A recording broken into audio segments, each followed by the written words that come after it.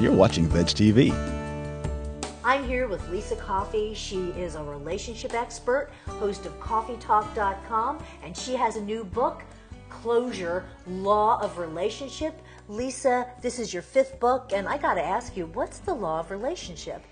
The law of relationship is something I discovered. A law is a natural law, which means that there's a predictable sequence of events. Okay. In the law of relationship, it says 2 things. 1, that we're all connected, and 2, that we're here to help each other learn and grow.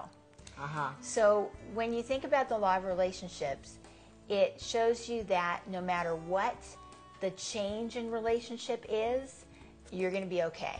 Because we're all connected, right. That can't change, and we're here to help each other learn and grow. That can't change. That's the predictable series of events there. So basically a change in relationship is anything, it's inevitable, and relationships change. That's just the nature of a relationship.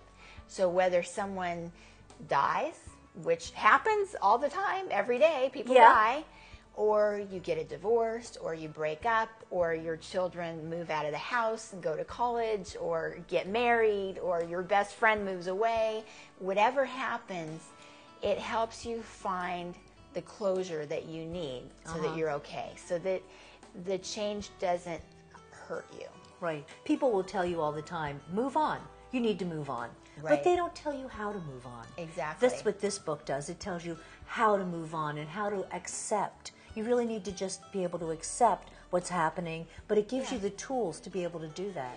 Right, and the way this came about is that my brother-in-law died, and he was only 46, and my sister was just 42, and I introduced them. He was one of my best friends. Wow. And I was looking at what my sister went through with the grieving process, and I saw that closure is completely different than grieving. And I was looking at the process I went through, this was shortly after my divorce, that I was going through healing from the divorce. And I saw that, you know, the process my sister was going through, the process I was going through were very similar. Right. Once you're done with the grieving, how do you get closure? You know, the last step in grieving is acceptance. Well, the second step in closure is acceptance. We have first step is recognition. That you're kind of aware that there's some change going on. A lot of people are just deny, right?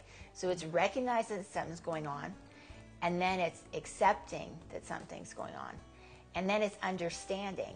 Understanding is the most difficult thing for people. Understanding that you may not understand. Say that again. Say that again. Understanding is that you may not understand. It may be beyond our comprehension. But the understanding is knowing that you are going through a process, that you need taken care of, that you need healing. You know, how do I understand what I'm going through? Not the why of what happened, because that's sometimes impossible. You know, it could have to do with a past life thing. It could have to do with, you know, karma, anything that is beyond our comprehension in this life. But just understanding that you're going through something, you know. And then the 4th step is integration. How do you take the lessons learned from this relationship? Because I always say relationships do not end, they change. We carry with us the memories, the lessons learned. There's always that connection, always. We have a connection with people we haven't even met. So why would we not have a connection with someone we loved, you know, just because they leave us in some way, shape, or form? So how do you integrate the lessons you learned and the memories of that person into this change in your life now? How does that happen? And, you know, one of the best stories I heard is Ann Curry, who hosts the Today Show now. Yes. She told me that when her mother passed, her mother had always taught her gambaru. And gambaru is a Japanese word meaning never give up, always do your best, keep going, no matter what. And that's the way that she kind of remembers her mother and keeps her mother with her all the time. That's so touching. Yeah. And so it's something she learned, and she integrated into her life, and I just love that, you know. And I think with any change in relationship, there are things that we can integrate into our life that can make our life better because that person was there. And then the last step, and this is the most important step, is gratitude. When you can come to a place of gratitude, of saying, yes, it was hard. Yes, I was hurt. Yes, things happened. Yes, it was terrible. But I'm grateful for all of it because I'm a better person, because I learned from it. I wouldn't change a thing. When you can get to that point of gratitude, that's when you have closure. And the analogy I like, and this is why I have this bracelet on the cover of the book, it's like our life and our relationships are like this chain.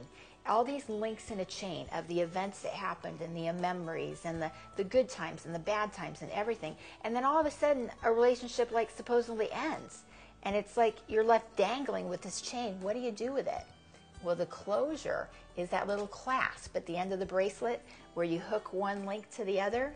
Yeah. And now you have something beautiful and useful that you can carry with you your whole life.